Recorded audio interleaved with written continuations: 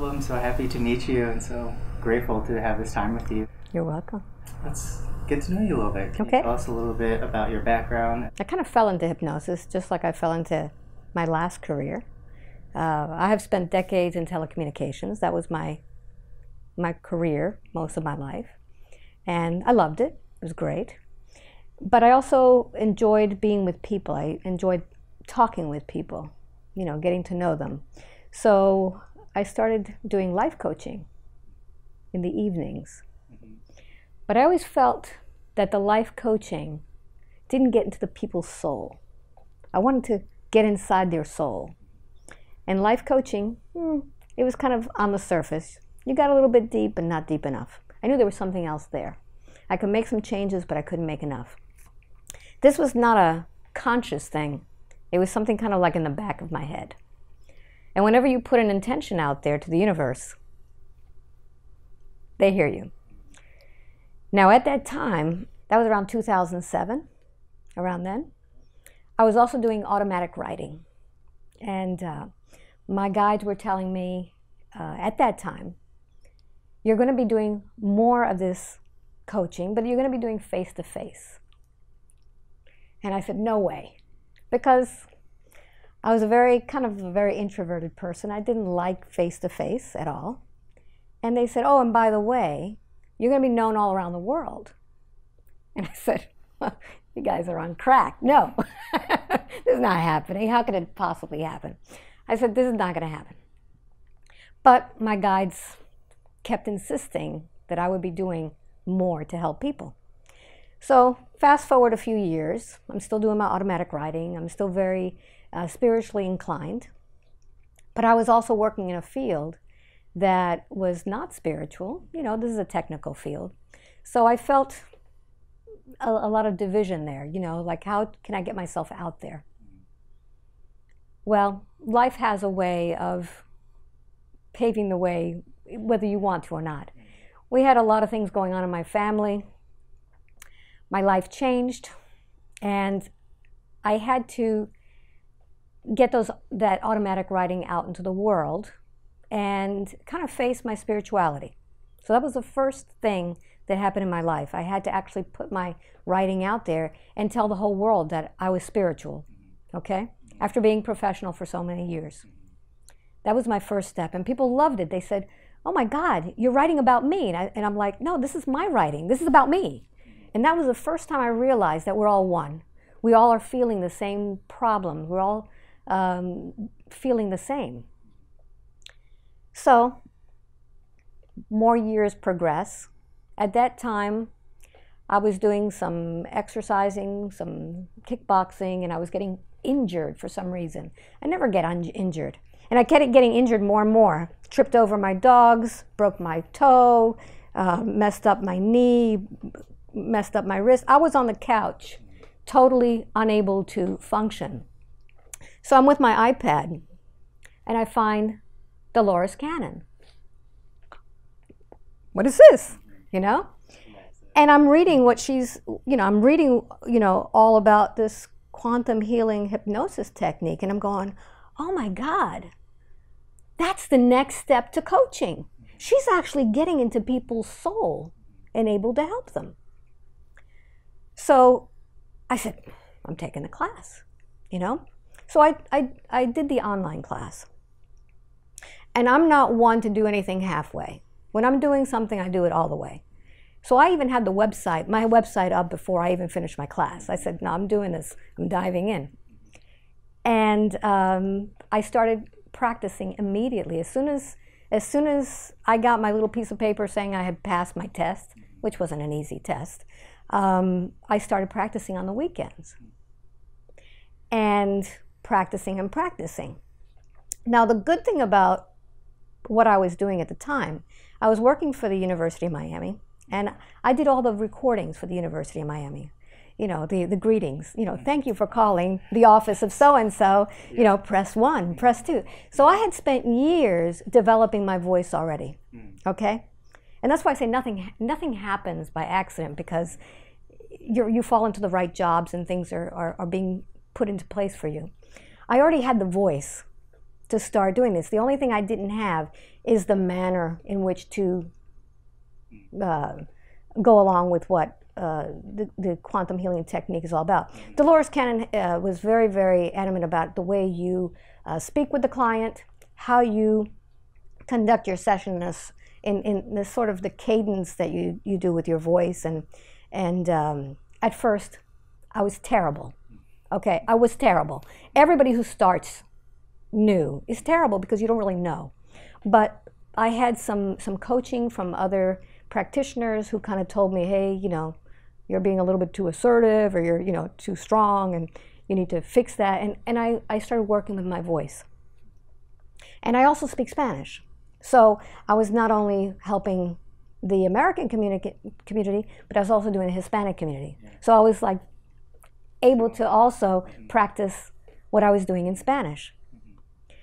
So what happened, and why I mention that, is because I have a colleague who we both went to class together. His name is Antonio Sangio. Antonio and I became best friends. We speak to each other every night. We coach each other. And he said, Alba, there's this guy who is in Colombia. His name is Aurelio Meijia, who does hypnosis too. Why don't you watch his videos? And we started picking up some of the techniques that he was doing. And that was the forgiveness work. Does he actually show his technique in the video? Yeah, he does it, but his is a clinical. Yeah. He's a clinical hypnotherapist, so he gets into a lot of phobias, a lot of issues with people. Okay. That's not the type of work I like to get into. That's why I call my work the journey of, you know, the spiritual awakening. And so we started watching him, and we started seeing how he was doing the techniques. But I realized that in order for me to do what I did, I had to become a hypnotherapist. In my state of Florida, you need to become a hypnotherapist in order to do therapy. And this is what Aurelio Meijia was doing. So I became, it took me, you know, over a year of classes to become a hypnotherapist. And I was incorporating not only the techniques that Dolores Cannon was teaching me, or taught me, but also Aurelio Meijia's work of forgiveness, of entity releasement work, and also the work that I was learning from my hypnotherapy school. So I was incorporating that. Plus, when I do these sessions, I put myself into a hypnotic state myself. So I'm channeling my higher self. So I'm basically on autopilot. This stuff is just coming through me. So I don't know what I'm going to say next. It just happens. So using all of these techniques, plus my own guides taking me on my journey, this is how I developed my technique.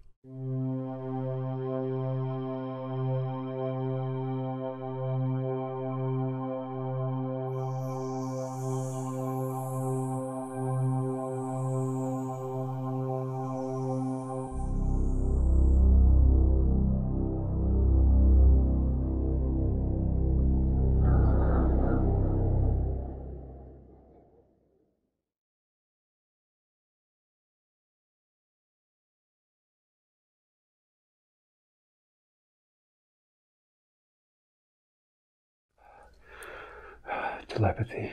It's like they're secretly doing it. How does it feel to receive that? I like it. I like it a lot. Yeah, I'm grateful that they do that. And they kind of like do it under the table without like our commanders knowing. Like if they get to us, we could eventually one day get to the rest of us, or the rest of the reptilians. Let them know that we're just being controlled. That we're just being used. And we're capable of so much more. So what are you learning from these reptilians? I mean, love. They're teaching me love. They're teaching you. The amphibious people teach you love? Yeah. They have no reason to. All we do is take. They're just so generous. Giving us light, love. How is that affecting you, Earl? Oh, it's changing me. I feel it. I feel the vibrations inside me.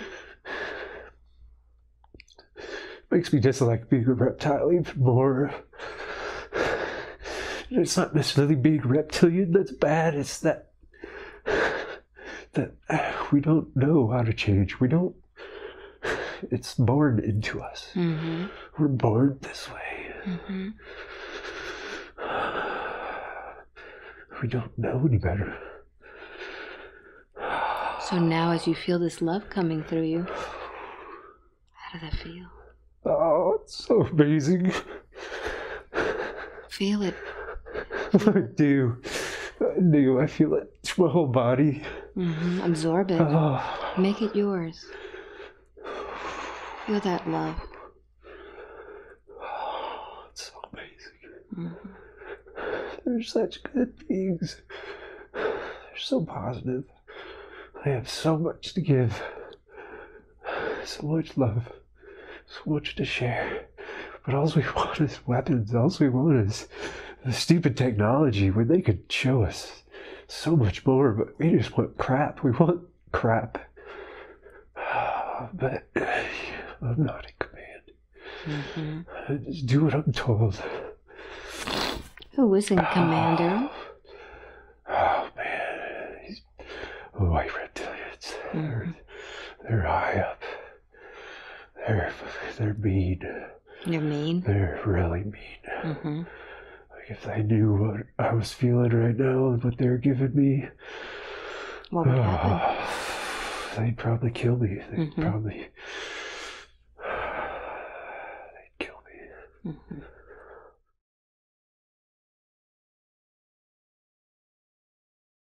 In a normal past life regression, you may go from, like in QHHT, the normal way that you do a QHHT session, for example, is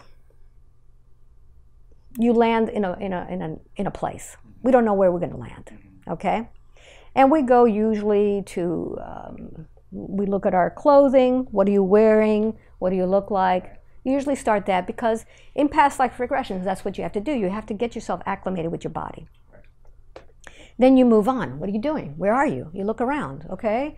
I'm in a place that has big buildings. And so you start describing the place. Then you may close that scene and you go now to maybe the place where you live. Describe the place where you live. You can kind of get the person's social status from that. You can find out if they're living by themselves with others.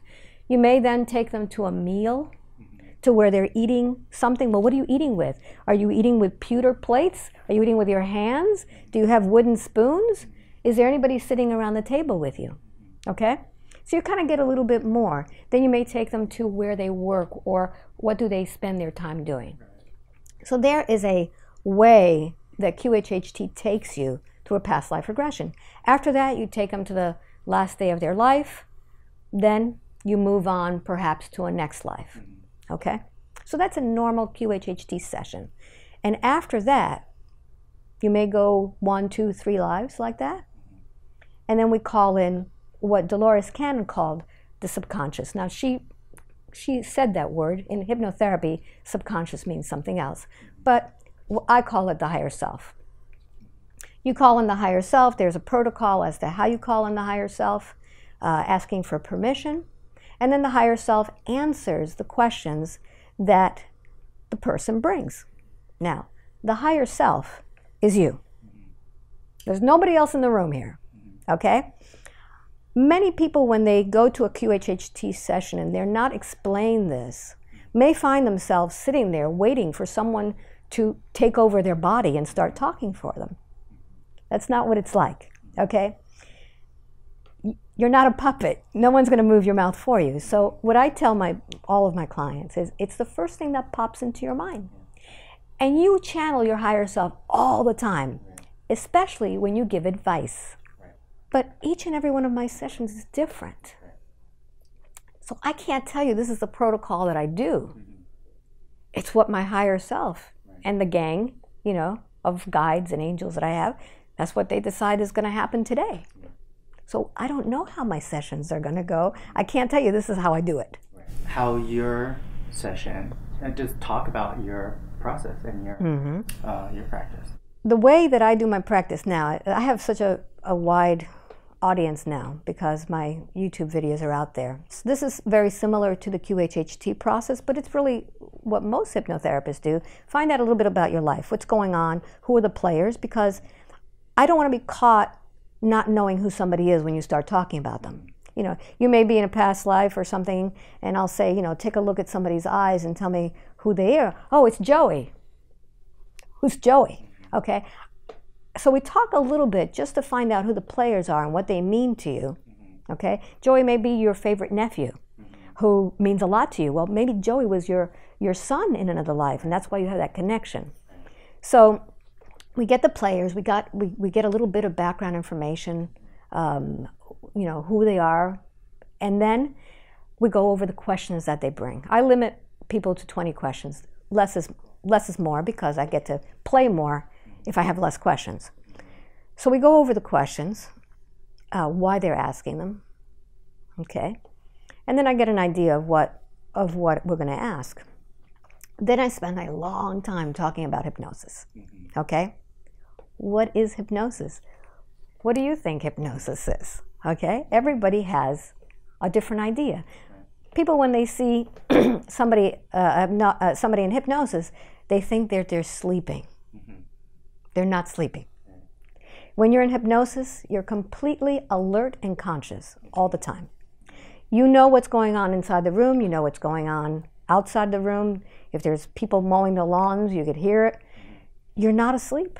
In fact, sometimes you're hyper alert. I've had people hear things that are on the other side of the wall that you can't hear when they're talking with me, right? So I explain to them what hypnosis is. You're conscious, you're alert. It's not mind programming, so you would never say or do anything that you wouldn't normally do, okay? In fact, you could censor. You don't always have to tell me what you see in your imagination, okay? More control than you think. You have more, it's like you and I, Billy, are going to go to the movies today, okay? We haven't seen the trailer, and I'm blind. So I'm going to sit next to you and go, so what's going on? Well, there's a cowboy on the screen. Okay, what's he doing? Oh my God, there's Indians coming. Okay, the fact is I need to know what's going on, but you can omit the fact that the Indian is on a stage, which makes it completely different. So the whole idea is the more you talk, the more you're going to see. And that's what happens, the more detail they say. So I explain to people, this is what is going to happen. You're going to just describe to me what happens. Well, a lot of people have concerns. Well, what if I can't be hypnotized? I would say 90% of the population could be hypnotized. As long as you can daydream, you can be hypnotized because that's what it feels like. And most of the time it's just their belief if they can or not. Exactly. You know, hypnosis is just an altered state. You are in that altered state all day long. If I look around anywhere I go, everybody's walking around with their cell phone. What do you think that is? They're hypnotized. They're looking at the screen. They have no idea what's going on around them. So they're already hypnotized. So they're saying, oh, I don't think I could be hypnotized. Well, what do you do with your phone when you're online? Or when you're watching a movie or like watching TV. You pay money to go to the movies to forget you're in the movie theater. If you remember you're in the movie theater, that's a lousy movie. Right? If it's a captivating movie, you're going to feel the emotions, you're going to cry, you're going to laugh, you're going to feel what's going on. It's like hypnosis. When you're in your car, you're driving, you point your car in a certain direction, and then you're off. You're daydreaming. Okay, what am I going to make for dinner? Or where am I going to go to for dinner tonight? You know? And the scary thing is when you know this, you look around, you go, everybody else is in that state. We're all on autopilot. So that's what hypnosis feels like. You're daydreaming. So what we do, what I do, is we do some warm-up exercises before I even have them lie down on the couch.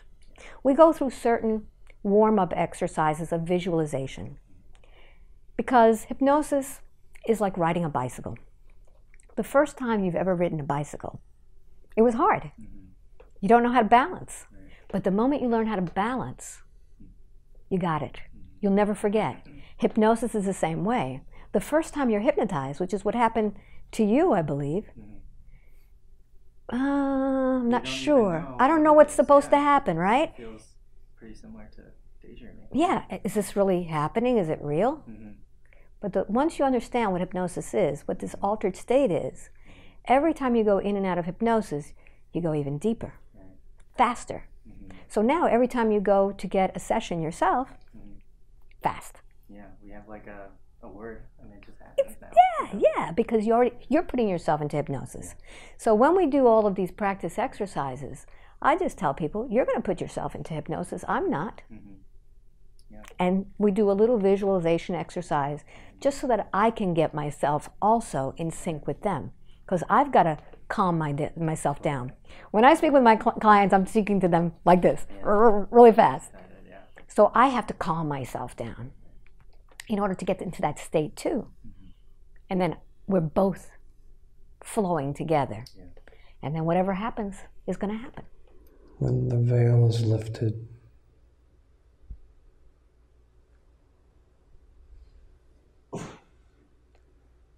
you will have the power to commune with the dead.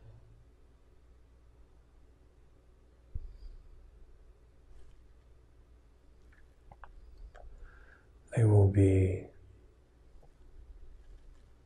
before you, many lost souls, fearful, who have created their own universe around them. They did not transition.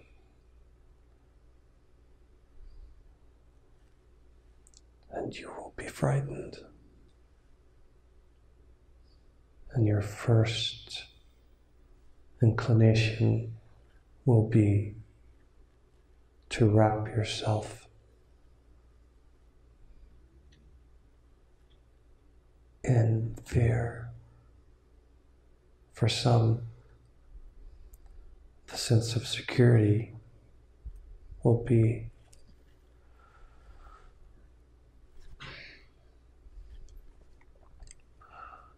their home, and you will recreate your home. It may be your bed. It may be Jesus.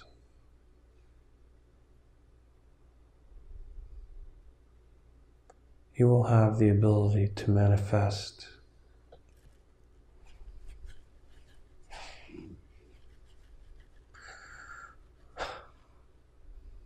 anything.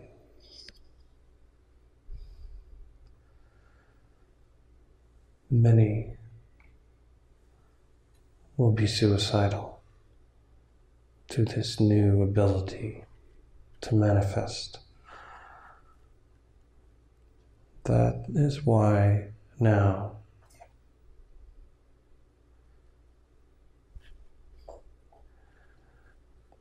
you should be developing your potential to connect and commune with the divine. When the veil is lifted,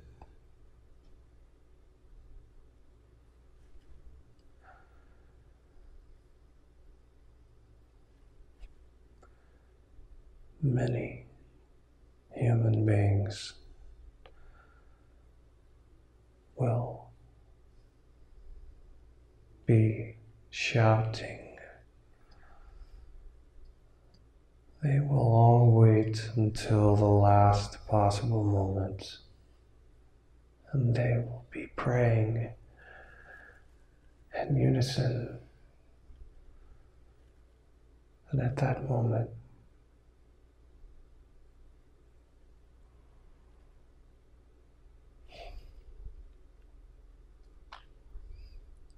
they will find themselves So there is hope. Humanity is on the brink.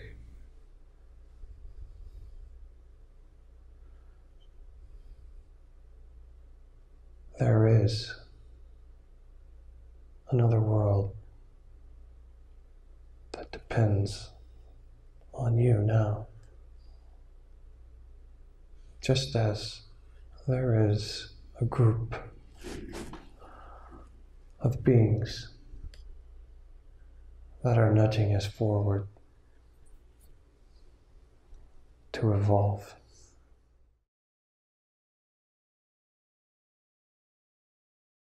I call it the spiritual journey of forgiveness, because what's holding a lot of people back is not forgiving yourself or others. When you don't forgive others, you're holding this stuff in your body, in your soul. And it could be stuff that happened to you when you were 4 years old, okay? You could have been in a school play and somebody laughed at you because you forgot your lines.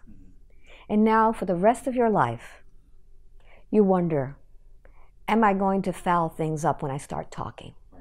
Okay? Not because you remember the play, but because you couldn't forgive yourself for that. So we dive into that. That's hypnotherapy. Okay? This is not QHHT. Okay? We're now doing therapy. Most of that does not come out of my videos. Okay? Because whenever we go through some hypnotherapy, I edit that out because it's very personal, okay? So we do therapy to go in there and release some of that pain. And we do some role changes and things that are done in hypnotherapy, and we assist them with that. But there's more about forgiveness, and that is usually when they have done something themselves to others. Perhaps someone who's already died, okay? I didn't talk to my mom, or I wasn't there for my mom when she died, and I'm holding this terrible guilt, okay? So that's when we get the mom to come in. Yeah, that's beautiful, like, because it's like dealing with things in the past, in the moment, and so they can kind of like release and move forward. And you also, the stuff you post is also about like going past, like in past lives, other situations where you bring in other like players and characters and stuff. Because sometimes there are issues in past lives. I'll give you an example of one. There was a woman who was having a really hard time, and she actually had an entity attached to her. Now, an entity is a soul who has died and has not gone home, wherever you want to call home is, okay? I call it to the light, back to source. This entity did not go back home. In fact, it found her in this life as a baby and attached to her. We wanted to find out why this entity was attached. Well, this entity kidnapped her in a different life to make her his wife. Wow. Right? And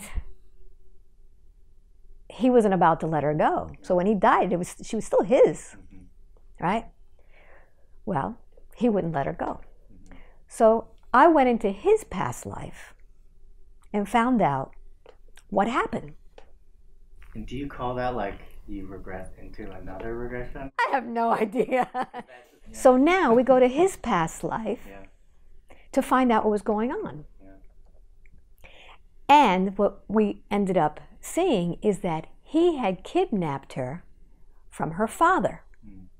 Okay? So we had a conversation between him and the father. All the players, like you said. Why was the father so angry with this guy? Well, he had done the same, and he had kidnapped his wife, because that's what they did in those days. So the fact is, we had to resolve things between them before he would let her go. Okay, so talk about entities that you see and deal with. It could be something simple. You're driving down the highway and you get into a car crash and you die. Maybe you're decapitated. I'll give you that example because it happens a lot. Yeah. You wake up and you go, oh man, no, that's not fair. I have a whole life to live. No. So you're walking around wandering, you don't go back home, and somebody's walking past you and they're in a bad mood. So your frequencies match. Okay? Oh, there's an open spot, because as soon as when we put down when our frequencies are down, which is you're in a bad mood, or you're angry, or you're in anguish, or anything where you're not happy, you're now on a different frequency. Well, so are they, because they just lost their life. So now you're vulnerable and they attach to you. So now you're starting to feel a little bit different. You never drank before. I could go for a beer right now. Why are you drinking beer? I don't know. I just want to have a beer. Because this guy was a drunk driver and he liked drinking beer. He's using you to drink beer now. So he starts making your life miserable because he's miserable. Well, the only way that he is going to even understand what's going on is for me to talk with him. So we find out where he's lodged in maybe a big toe or something. We find out what the symptoms are. What are you doing to Billy all this time? Oh, well, I'm making him sad. I'm making him go out and drink even though he doesn't like to drink. You know, I'm making him go to parties and he hates parties. And I make him get angry with his siblings. Okay? Why? Because I'm angry. My life was over too early. So we have a little conversation. My technique is one that's used by other people too. You have a light inside of you. This is like your pilot light. This is your creator's light. We all are one. We all came from the creator. Find that light.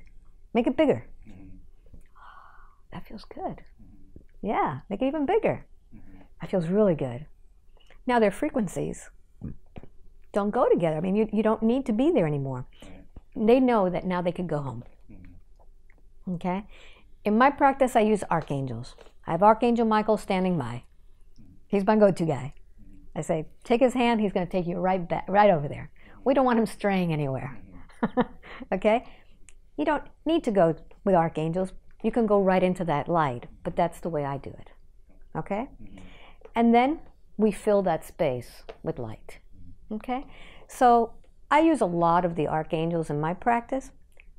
Billy, I didn't believe in archangels when I first started in this. Okay? I learned about archangels through my clients. That's how I learned.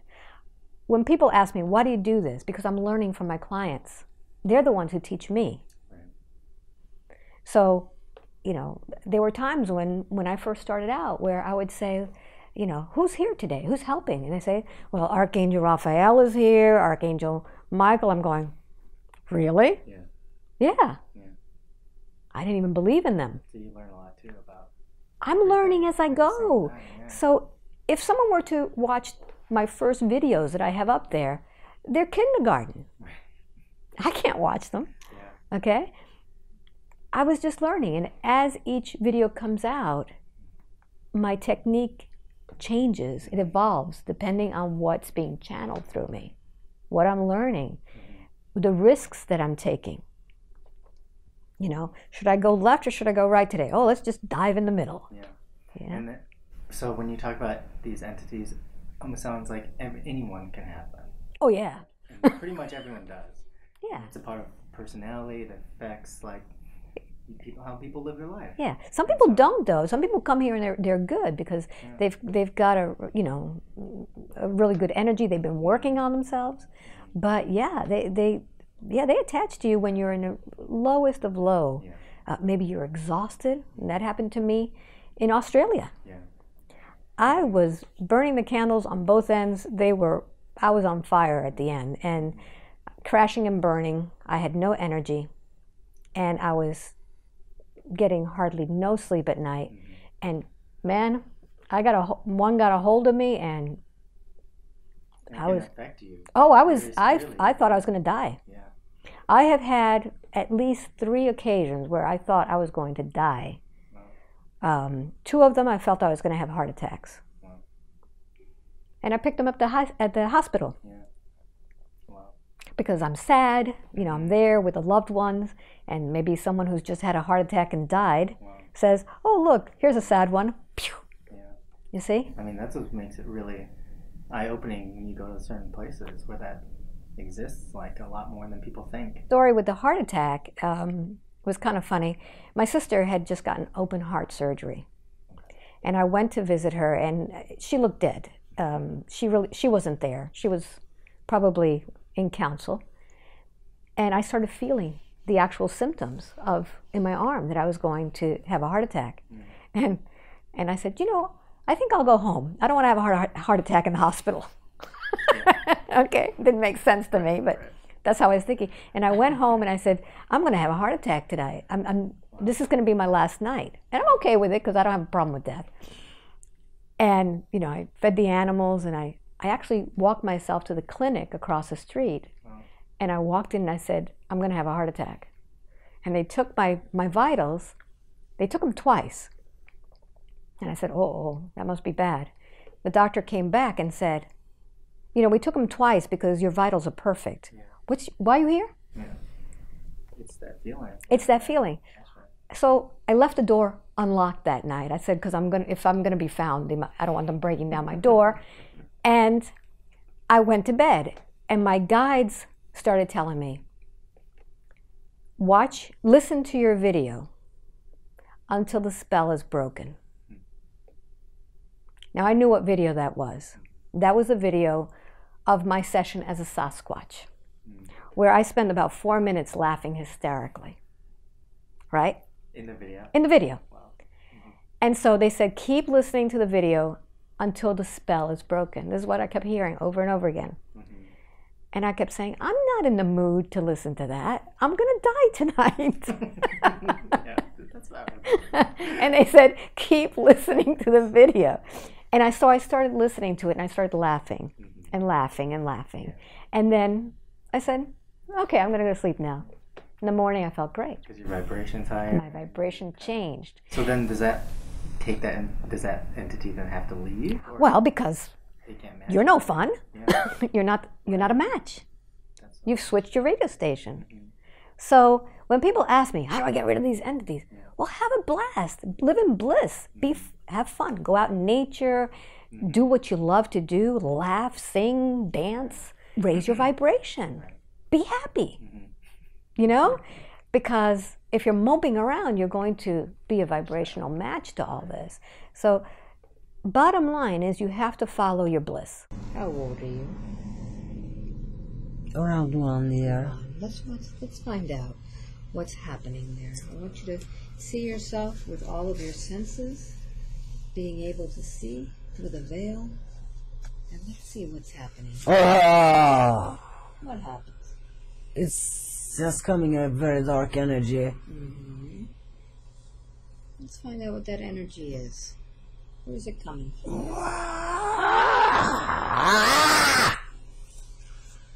Are you the darkest? It seems to me you're not very happy. Well, we can help you if you're not very happy. Would you like me to help you today? Yes! Okay. Well, you don't have to yell. I could hear you. What's bothering you so much? What hurts you so much? I'm burning. You're burning. I'm burning. Okay, I'm going to throw some ice on top of you. Feel the ice all over you. Feel that ice. Feel the ice. Feel that beautiful ice all over you. There you go. Do you feel that sensation of ice? Yeah. Now we can talk. Now we can talk. Yes. Are you male or female? Male. Male. Can you tell me your name, please? Isaac. Isaac. How old are you, Isaac? Old. Old? 1,000 years. 1,000 years. So, Isaac. Yeah. What year is it for you? Where are you? Here. Yes. Are you in a year? Hundreds of thousands of years away from now. Okay. So where is it, Isaac, that you are, that you were burning so much? You're not burning now. You have ice all over you. What's going on, Isaac?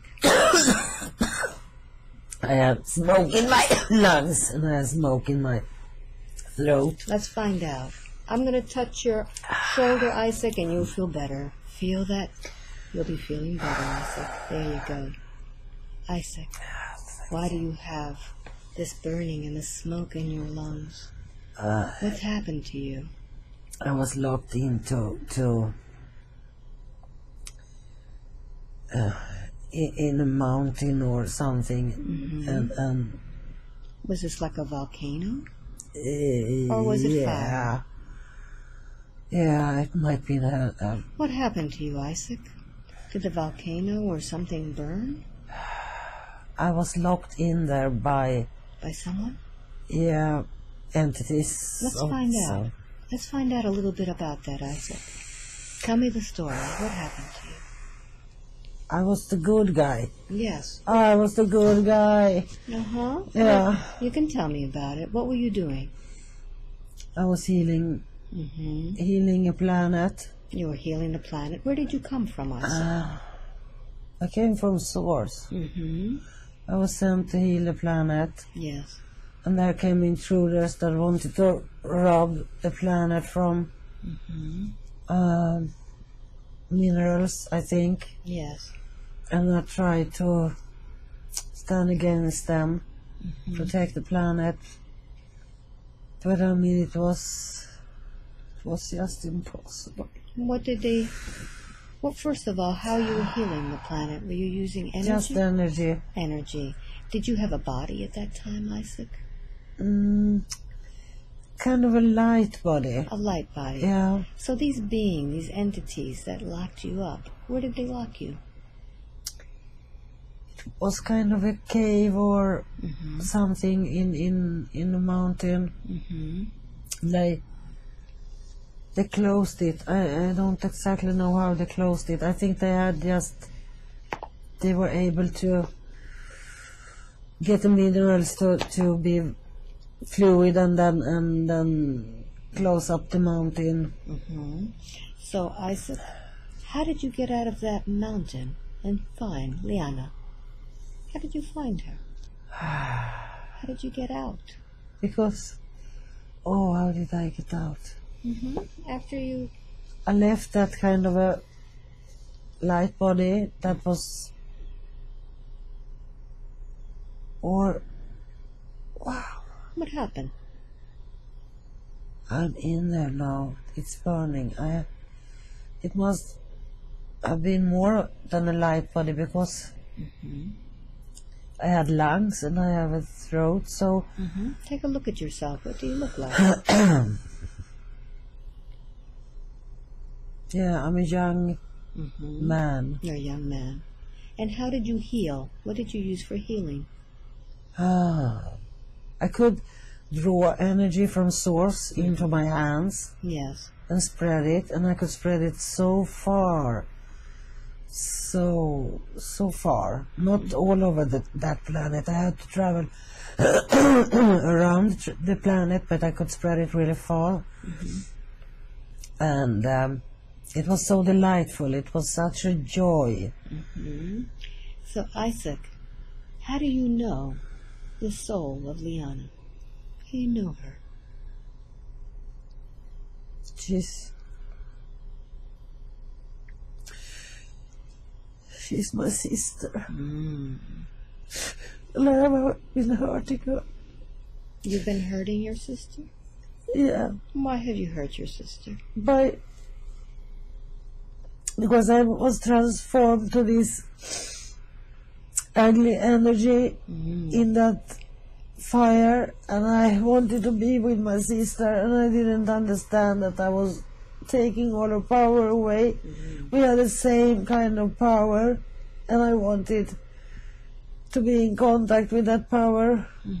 So what have you been doing to Liana all this time? What have you done to her since she was a baby?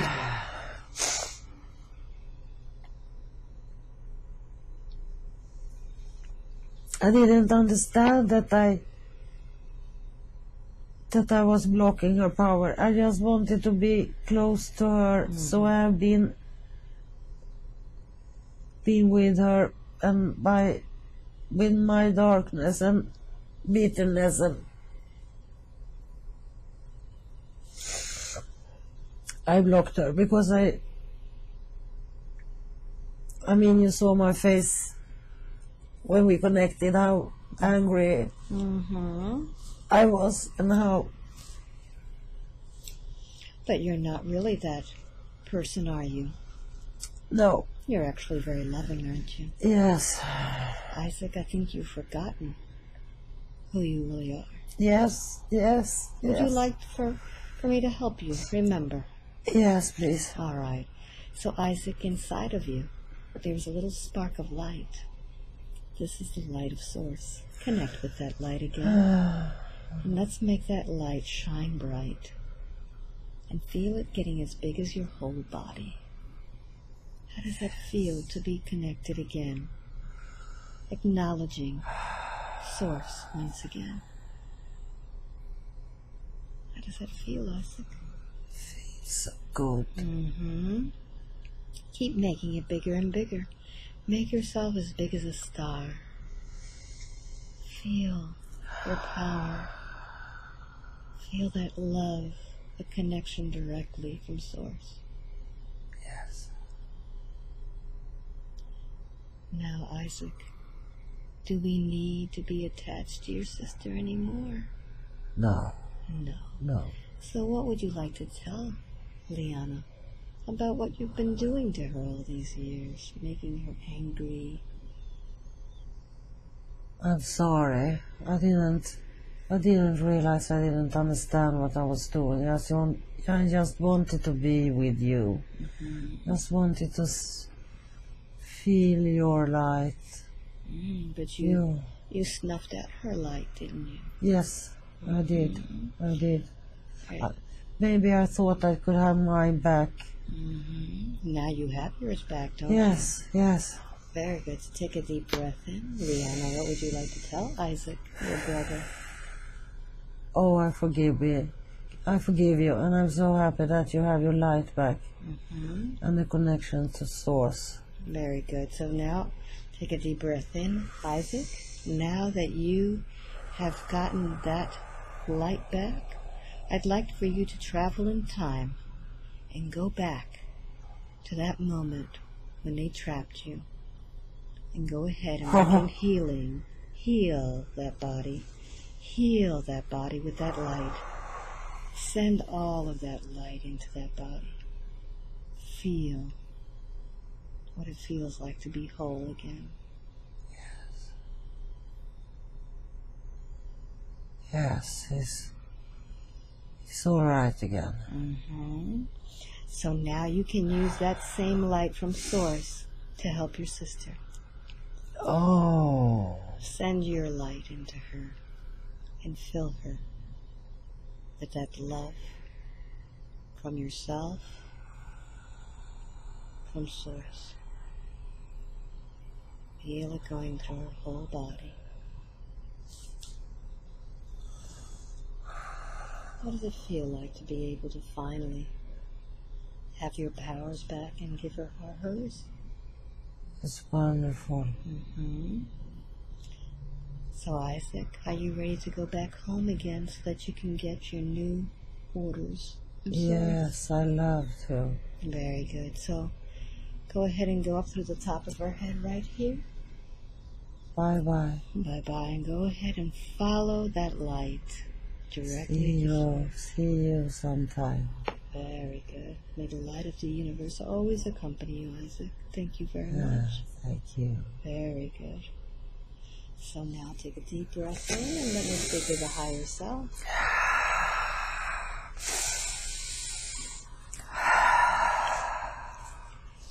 So now that we have discovered that Isaac was there taking her powers, how do you see the life of Leon now?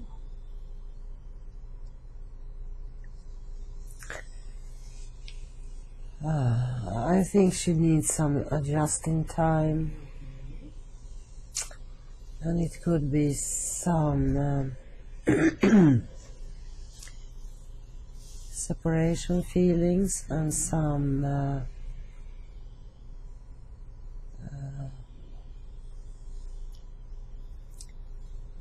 yeah, some adjusting time. She's not really going to know in the beginning. Will she feel sad, like as if she's lost something? Will she feel No, not sad over loss, but more, how do I navigate now? Without that influence? Yes, and how do I...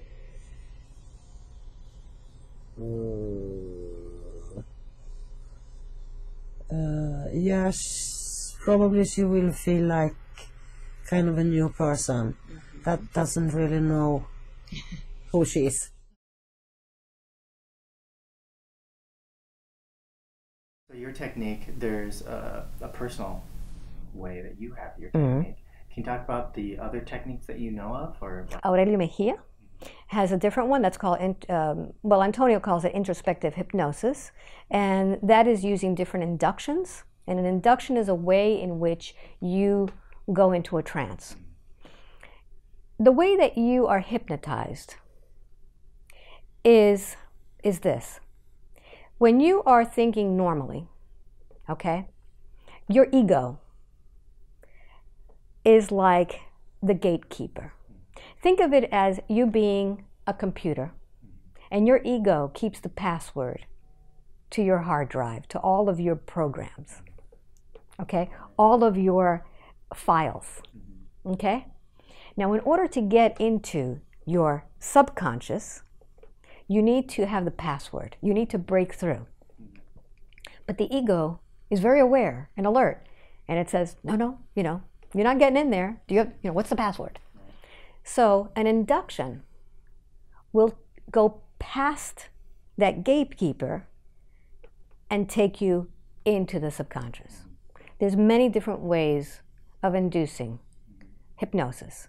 There is just talking, where you can actually just talk a person into hypnosis. There's watch the watch, because your eyes will be following this.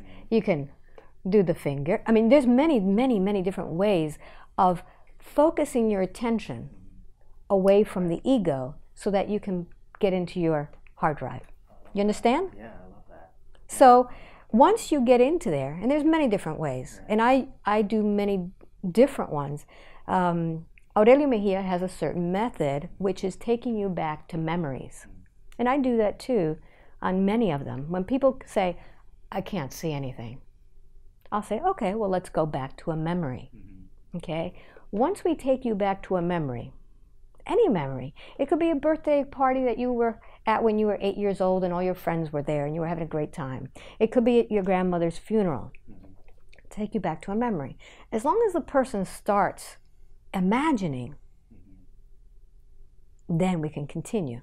Okay? Because it's like you're out of the ego. Yeah, the ego is saying, okay, we're just at the birthday party. I could sleep for a while. He's okay. Okay? So we kind of like sneak in that way. There's many different ways. So introspective hypnosis uses a combination of normal hypnotherapy techniques and memories. Okay? So we will take you to memories. Every hypnotherapist has different, different ways of doing it. There's different methods, but you can go to one memory and then you go back a little bit more. Okay, let's go back a little bit more. Let's go back a little bit more. And then finally you're in a past life. Right. There's so many different ways. Do you find that well, have you done enough with, let's say, one person that there's a certain amount of past lives or these memories, or can it be endless? The type of sessions that I do, and again, everybody's different, but I have set an intention that my sessions are about the spiritual journey of forgiveness and the spiritual awakening. That's what my bag is, okay? Some people say, well, I'm really good at stopping smoking or losing weight. That's not, there's thousands and thousands of hypnotherapists that can help you lose weight and stop smoking. My intention and my mission here on earth is to awaken the masses during this time of ascension. So the people who come to me right now, the majority, not always, but the majority of them come because their higher self needs to talk to them. Okay? They need to access that information. And so it doesn't matter if they go to past lives. We may or may not go to a past life. We may or may not go to this life. We may or may not talk to your higher self either. It's what the client needs.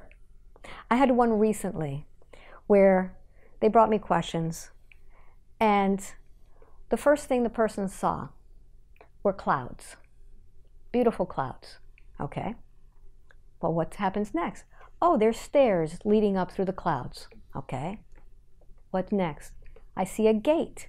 Wonderful. Oh, there's somebody behind the gate. Oh my God, it's Jesus. Jesus opens the gate, walks her up the stairs, beautiful temple. Who's there? The girl's father, who had died when she was 4 years old. During the whole session, for the next hour, they had a conversation together. She said one thing to him, he said something back. He answered all of her questions. Did they go to a past life? No. Did they talk to the higher self? No. She needed to be with Dad. It's very personal to each person. Very personal. So the people who come here, if they expect their session to be like anybody else's, it's not. Totally. Right. It's what they need. Some people need healing. Healing happens within your own mind and body. Okay? All I do is tell them, okay, what are you going to use to fix that? I'll use white light. Great. Go ahead. Go for it. Yeah, it's kind of beautiful though, because you have, it's like you put them in a state so they can focus on what exactly they need to work on. Yeah. And I think that's the importance of what you do, pretty much. We are all God. Okay? We are all like drops of water in the body of God. Okay? So you were created in the image and likeness of God. You are a creator, which means you have the power to do whatever you want with your life, to create your life, which means when somebody is in a session, they have that power to do whatever they need to heal mind, body, and soul.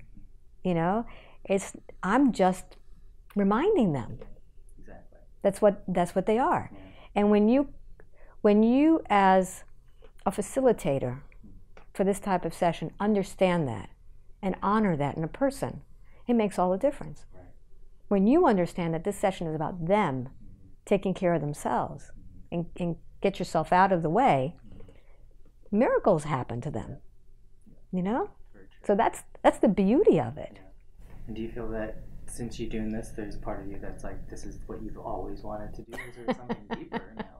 You know, in the last few sessions, I've been hearing that things are going to be changing. Well, there's a big message for those that may not come to hear the message, but we're going to put it out there because the vibration, right, it touches everyone. Mm-hmm. So despite the way things look and feel, right, because there's a lot of low vibrating energy on the surface and near the surface of Gaia, and not just on the surface, but I'll call it the atmosphere of the surface, right? If you go beyond that atmosphere, you don't feel that. Mm-hmm. If you go further enough in Gaia, you feel it. Mm-hmm. But it is coming to an end. Mm-hmm. Now, those of you on Earth wanted to. Well, I'm going to change what I'm saying. I'm going to express it in a different way. It's already ended. Mm-hmm. It just has yet to manifest in your physical world, but it's already done, right? Mm-hmm. The Bible there's a quote in the Bible that says something along the lines of faith is the substance of things hoped for and the evidence of things unseen, mm-hmm. right? So in the manifestation, so light workers, part of your mission is to grow the faith. It's not just about vibration. It is, I mean, faith is a vibration, but, and if you feel more comfortable with trust, because faith, you have an issue with the word faith, it is now time to let go of the attachment to some words and to delve deeper into the truth of those words, so that you can go deeper in I'll say trusting, but in the faithing.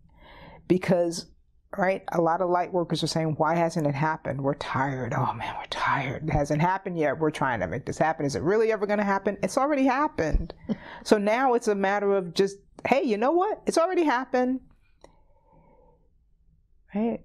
In our loving ourselves will help to expand our own consciousness. And as we do that inner work, not just that outer work, but really that inner work, and not the inner work you think you have to do, it's really getting comfortable with truth.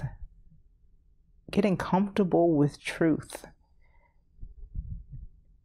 Right? And not bits of truth. Right? Just with truth. And more truth will unfold. And as that unfolds, more and more will manifest in the physical. And yes, there is a collective that is vibrating in a certain way. But the more, right? It's not just the outward work anymore. And it's not just the inner work the way you see it. If you're just meditating, please add prayer. If you're just praying, please add meditation. Please allow those things to work in tandem and see that everything you do, everything you think, everything you be, right? Think of it in that circular motion. Right? And think of it as the wave in the ocean, right? I think Eric Butterworth said that God is in you like water is in a wave. Get comfortable with the word God. It's okay. Right? You don't have to use it, but be okay with it. Heck, you can call it tiddlywinks. All right?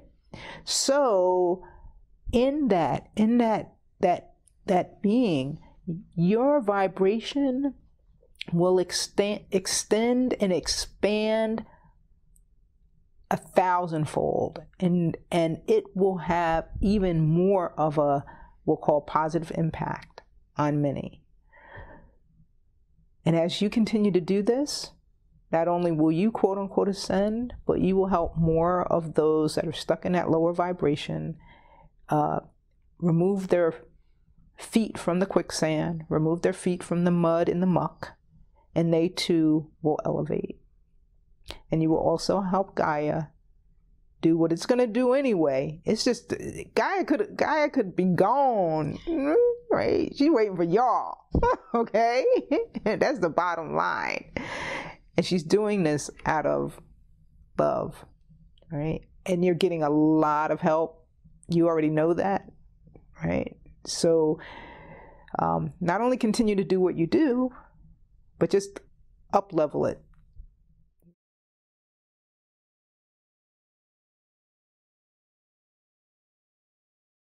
It's weird because I'm the last person you would think of me doing this.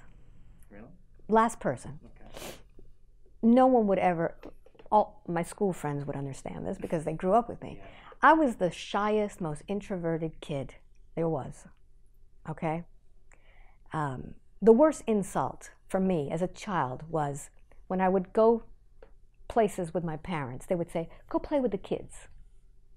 That killed me because I didn't like playing with the kids. I didn't like kids.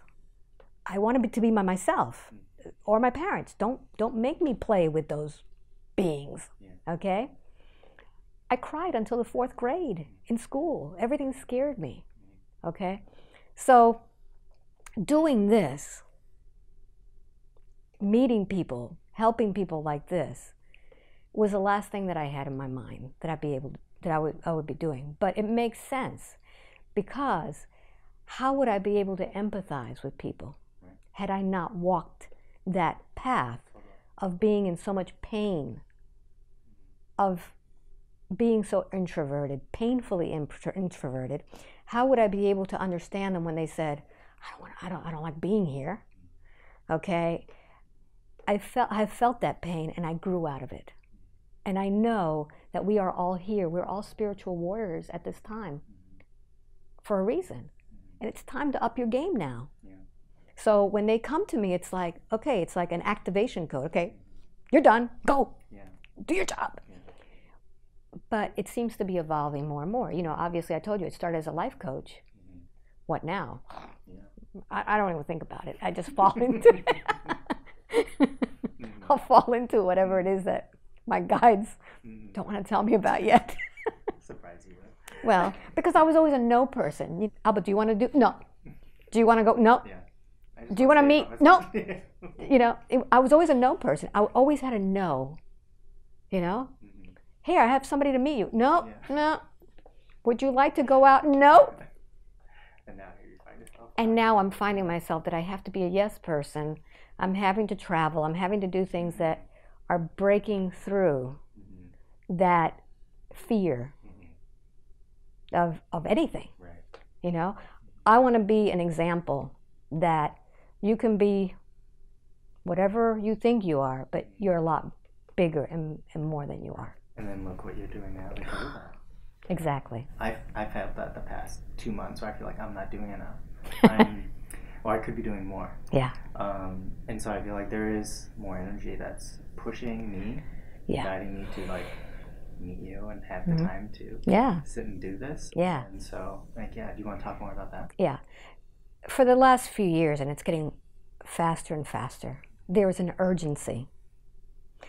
You know I came here to do something. I know I have an important mission to do, but I'm running out of time here, and you haven't given me my orders yet. You know, I forgot, or I lost my paper. So people are feeling lost, like they're saying, there's something happening, and I know I have to be a part of it, but what am I supposed to be doing? What's my purpose? I'm just sitting here doing nothing. What am I supposed to do? I know it's important. So at this time, it seems, and this is what's coming out of my sessions, Gaia, which is the Earth, is ascending to a different frequency, okay? She's already done it. It's already happened, okay? But there was a call out there saying she needs help with this. The people on Earth are not getting it. They need to raise their vibration. So we need to call all of you folks out there who have already got it. And let's go to Gaia, let's go to Earth, because the only way we can do that is being born there, okay? And you guys know that you just have to be there. You just have to be there, okay? So everybody knew what they were supposed to do before they came here. They knew they just had to be here to hold the light, okay? It's like your camera equipment. What is the tripod supposed to be doing? Just hold the light. Well, that's all I have to do? Just hold the light. Yeah, but it seems insignificant. Hold the light. It's much more than you think, yeah. Right? It's much more. So right now we have thousands and thousands or millions of people around the world who have been born at this time to raise the vibration so that it starts to spread.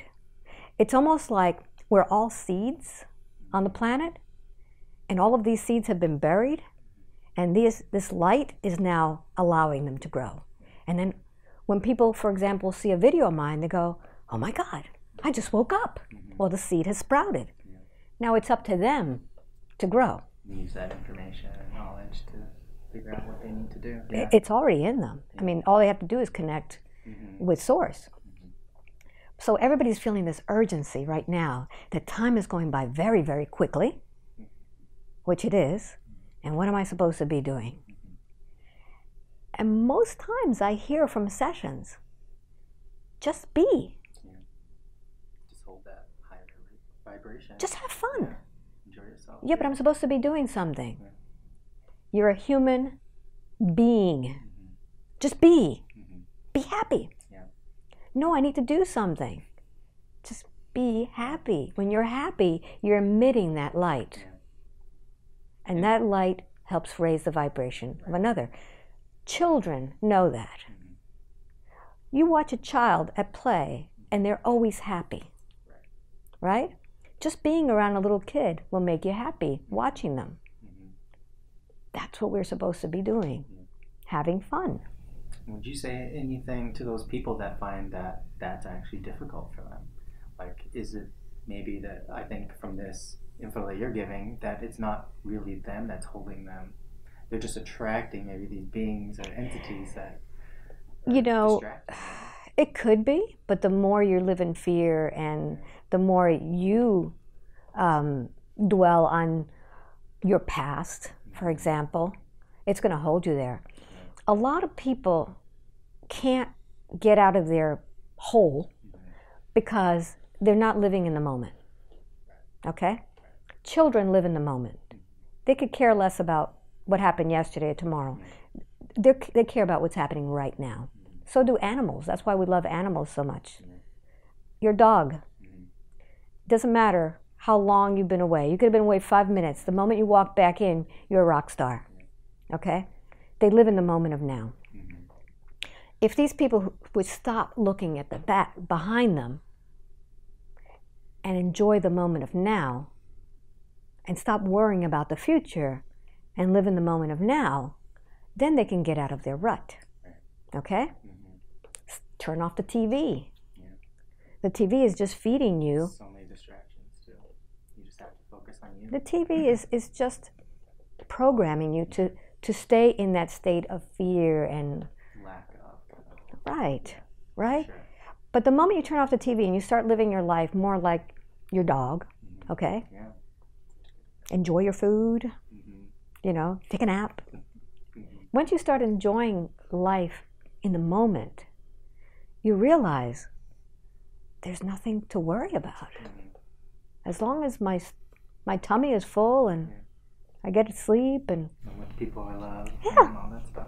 Yeah. All of a sudden time changes and you start manifesting as the creator that you are from that point rather than backwards or forwards.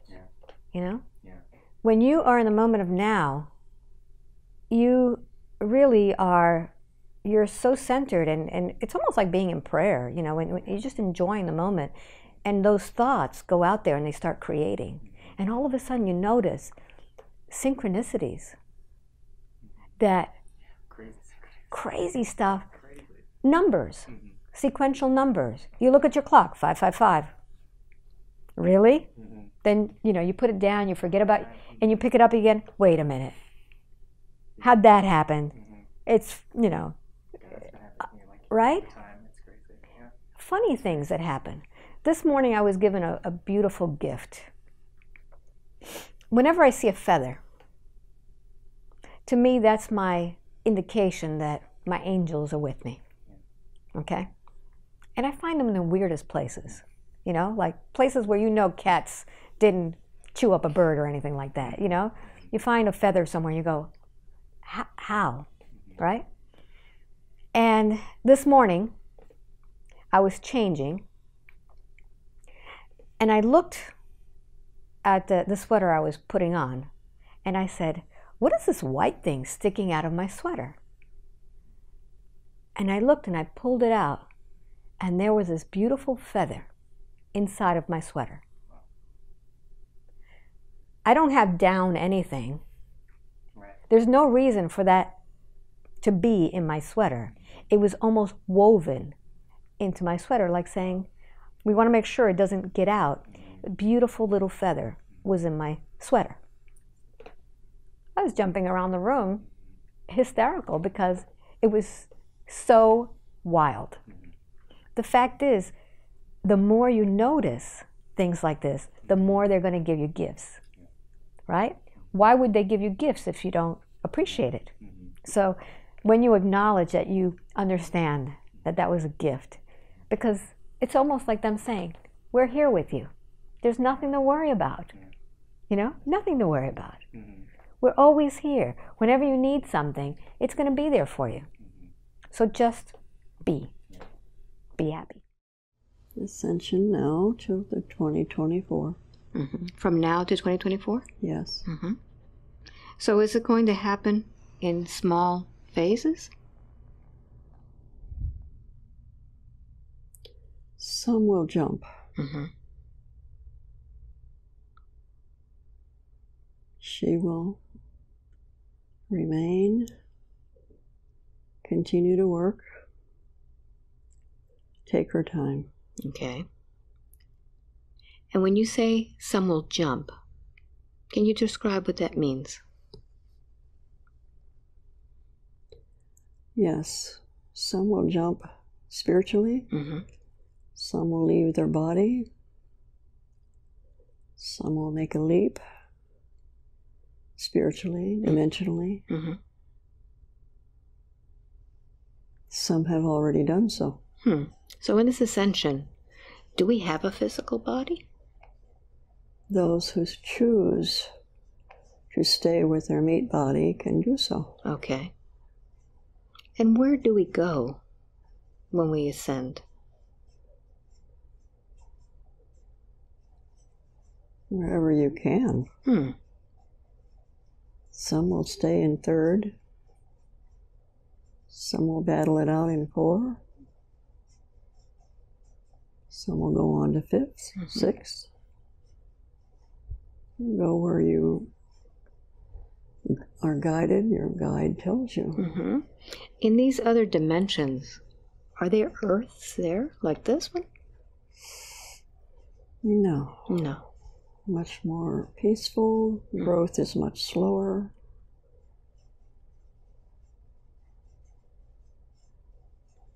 Takes longer lessons, longer, much longer. Here it's very intense.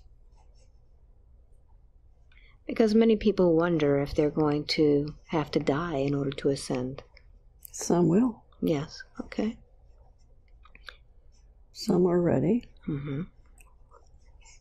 All those will go where they're supposed to go. Okay. Is there anything for us to do to prepare for this ascension? Go within. Is that where the meditation comes in? Yes, you have to open your heart. Cannot get balanced without opening your heart. And when you open your heart, what does that do for you? Makes you vulnerable. Makes you wise. Makes you accept. Makes you let it be. Makes you whole. So as long as you're guarded, your heart is closed? Usually, yes. Is there a way that we can gauge how open our heart is? Oh, yes. What's the best way? You can feel it. Look at your responses. Look at how you handle your life. Look at how you deal with others. Look at how well you've loved. When you get done with your body, that is your only question that you must answer. How well have I loved?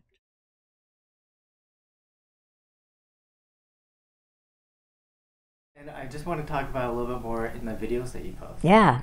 Because you post some really amazing information for people. That is from the higher source. So you talk about like your oversoul that's connected to everything. How does that information, when you put it out, how are people receiving it? What do you think that? Well, first of all, my friend Antonio pushed me to take the videos out because I didn't want to put videos out because, hey, that's very personal stuff, and what are people going to think? And you know, I'm not very good at it, and what if they're going to criticize me for, you know, the technique, and what if I'm not doing it right? You know, you have all these things that the ego is feeding you. And Antonio basically pushed me and said, no, put them out there. So the first one that I put out there, I said, you know what, yeah, people don't really know what hypnosis is. So I took my Sasquatch video, okay, the one that, it was a past life regression that was done on me, my first past life regression, which was really goofy and crazy because I was in shock that I saw myself as this 7-foot, huge Bigfoot. So that was the first one I put out there. It wasn't a video, but it was an audio, which I put pictures to it. So I put that out there, and people really reacted to it positively. The reason I put it out there was because I wanted them to know what a session could be like if they've never had a session. So that was the reason. And Aurelio Meijia puts out like thousands of videos. So people, before they come to him, already know his method. And it's nice for you to already know what your hypnotist is like before you go to them. If you go to someone you don't know, you have no idea if you're going to resonate with them. So by them watching my technique, if they don't like me, go somewhere else, okay? But if you resonate with me, okay, you know what's going to happen. Are you willing to share information about her past lives?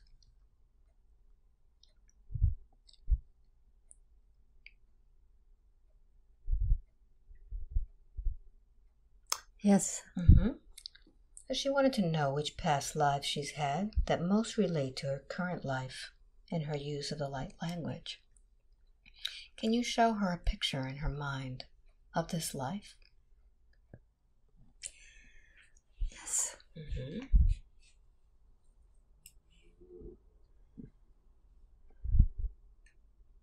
It's during Christ's time. Tell me what happened there.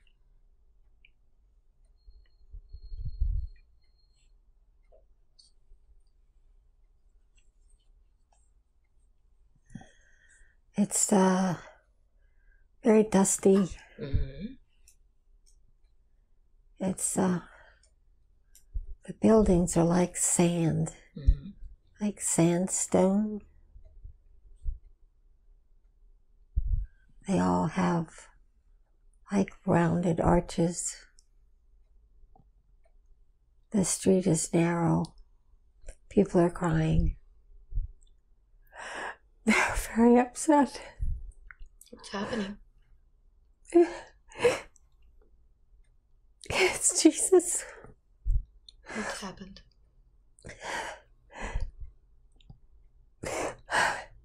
He's being beaten. Everybody's upset. What are you doing there? I'm with his mom. What is your name there?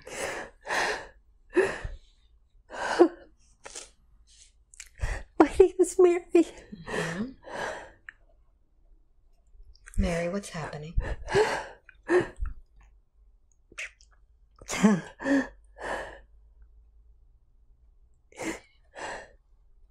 They're going to crucify my son.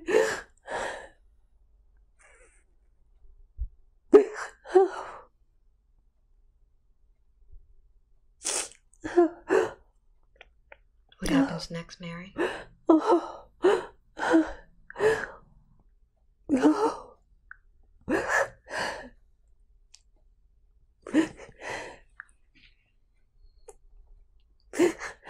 They didn't tell me. Who didn't tell you, Mary? God didn't tell me. God didn't tell me he would have to die this way. Does God tell you everything, Mary?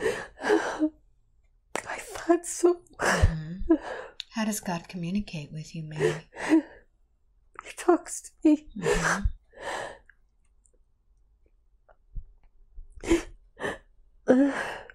So how do you feel now that he didn't tell you this? I understand. Because it was me to know. No mother wants to know that in advance, do they? No. So what does God tell you now? He says he feels no pain. He's protected. What about you? I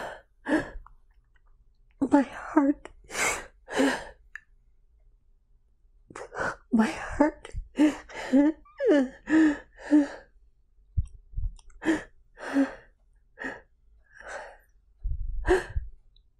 What happens next?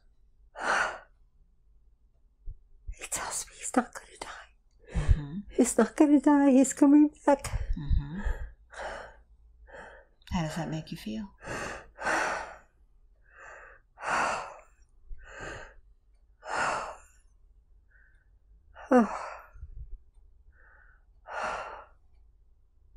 Relief. Relief. How does God tell you this? I hear him. What else does he tell you? He wants me to know that my son's soul was created for this. His soul was created for this. Yes. That it was a path he chose. It doesn't make it any easier for you. No. But he's gonna live. God tells me that he will live forever. In the hearts of man, far beyond anyone's understanding at this time. What is your role in this, Mary? How is it that God chose you to be his mother, to endure this? I was favored. I chose love. I lived a life of love. So as I started putting out these videos, I wasn't putting them out for information, like, look, you know, look what I can do. No. It was basically like, this is an experience that people have. It was really show and tell. It wasn't for a purpose other than saying, this is what a hypnosis session feels like. So my sessions are basically eavesdropping sessions. Okay? I don't put the session out in any way for the pleasure of my audience. I don't put it out there for them to, it's not for them to experience. My session is about me and my client. The questions that are asked are between me and my client. So is the experience. If they happen to be watching, okay. But I'm not telling them what to think. I'm not telling them how to respond. They are just experiencing what I'm experiencing. And what happens to them is their business. Okay? But what happens with a session is we record it, and this is something that Dolores Cannon was adamant about. You record the session because anything that's happened in the session, any frequency changes or anything, are recorded in the session. You and I are vibrational beings. So whatever happens, it's vibration. But what's happening is that not only are my clients getting affected, but anybody who's watching is being affected too. So they're getting the benefit. If there's any vibrational changes or any emotional healing that the person has had, if it resonates with them, they're getting the result. But I'm not putting it out there for the benefit of them. It's just that this is great information. If it helps you. If it helps you, it helps you. If it doesn't help you, move on. One thing that's great about your videos, like, I wouldn't have met some of the people that I'm working with now on my site because of it. And Exactly. That was that purpose. These are normal people, and I tell my clients, this probably may not go up on YouTube because like 8 out of 10 of my sessions do not get published because they're very personal. Okay? But if it happens to be something really cool, I'll ask you later. But don't go into the session thinking this is going to be on YouTube, because then your ego is going to be saying, oh, I shouldn't cry, my mascara's running. Okay? No. This is not about that. This is what it is. Listen, when I'm under hypnosis, I cry like a baby. I know I'm hypnotized because it starts to run, okay? And it's normal. People have drippy nose. But we're human. So when I'm having a hypnosis session, this is the pure soul. And I think what people love about watching is that it's the only time you get to see someone pure. You fall in love with them, because we fall in love with this when the person is vulnerable. And I get the pleasure of doing that every single day. I get to have an intimate, few hours with my client every day. It's a beautiful experience, soul to soul. So going back to my original life coaching, this is beautiful because I get inside there. I see them as a soul. I feel like it's like a huge thing that I feel like we're trying to do is reach people in that way. So it's so it's something they can actually know that they can do it themselves. And you have to kind of get them there, or you have to lead, like you said. Yeah. But the more that you see that, the more that you watch the videos, I believe, the more you realize there's people like me out there, and there's good people out there, and they're all scared. And if I could just understand their soul, I could make the changes myself. I could be more vulnerable. I could be more honest. I could rip that mask off of me that, I don't need anybody's help, and ask for help. And you know what I mean? So I think that's what the videos are doing, is it's allowing people to eavesdrop on a very personal moment of vulnerability and understand how vulnerable everybody is. Yeah, it's very true. Yeah. And it's so cool because you also attach the spiritual part of it that I feel like is very helpful for people that also want that extra feeling, like you said, like your soul, but also connecting to so much more than that. I think that's what makes yours so unique and so powerful, because you get the healing and the, like you said, the pureness of it, but then you hear the spiritual part of it, and you're just like, oh my God, I resonate to everything, because it's so much bigger than. Because we are all spiritual beings, all of us. All of us are spirits walking around in this body. Okay, and your higher self, your guides, your angels, have been guiding you your whole life to this moment that you are in the moment of now. And they're cheering you on, and they're pushing you, and they're pushing you. And when you get it, oh my God, it's like, it's undescribable. It's undescribable. Yeah. But it's so powerful and real and deep. Yeah. It's very, very deep. And you don't have to do much to get there. Just be. Yeah, that's very true. The cool thing is that the more you use your imagination, the more you create. Because we create from our imagination. So isn't that great that thousands of people, when they're watching these videos, are now becoming better creators? Now that's what I've been learning. It's like your thoughts are the power that we that's like our biggest power. And that's why. And that's what's being suppressed from us. Yeah, that's why you realize that. That's why we're force-fed thoughts that aren't positive. Right. And lack of. And then once you realize it, it's like, you can experience the complete opposite of that. Right. And that's what's super. That's what's great. That's why books were so powerful before. That's why audiobooks are also powerful. But when you're fed stuff as to what they want you to think it looks like, then you can't use your imagination. It's very simple. Life is supposed to be simple. It's not supposed to be complicated. And the only reason we make it complicated is because we're looking outside of ourselves for validation.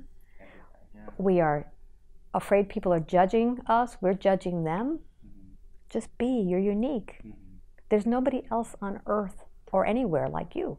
So once you accept that, once you understand that no one is going to be like you, and it empowers you. So I'm not trying to be like any other hypnotist out there, okay? Yes, I take techniques from here, from there, because just like any great chef or cook, you know, you take, I'll learn how to saute a little bit better. You know, you take different techniques, but when you are doing it your way, with your connection, that's the beauty of it. I am changing the way I do things now, just for my own sanity. Like last year, I opened up my calendar and I booked a whole year in advance. And I've had to switch those sessions constantly because my life changes. I've got things going on in my life that I don't talk about that I have to take care of. And so I keep having to switch. So I'm only going to be opening up little by little. I'm going to be helping Antonio Sangio do some training. So we're actually going to be doing live training on introspective hypnosis. So that's going to be great for people who want to learn Antonio's technique, and also I'll be there collaborating with him, jumping in just to learn more. Yeah, so these are people who want to learn what we do. We'll be doing more of that too. So this is new. You know, people have wanted me to do training, and I can't train them to be me, but we can train them to be themselves. This is a time of spiritual awakening, and everybody has to step it up, okay? Stop hiding behind judgment. Stop being afraid of what other people are thinking about you. Be yourself and help other people wake up. And just by being you and being happy is all you need to do. You know, be of service to other people. Really, people want help, and be there for them. Be service to other, be kind to other people. Very important. Be kind. You know, open the door for somebody. You know, if you see someone who is short of change, give them some change in the supermarket or whatever it is. Just be a human again. And it feels so good. It feels so good. So that's really all it is. Just be kinder to yourself. Eat well, sleep well, you know, enjoy your life. There's nothing for us to do but to be happy. Shine your light.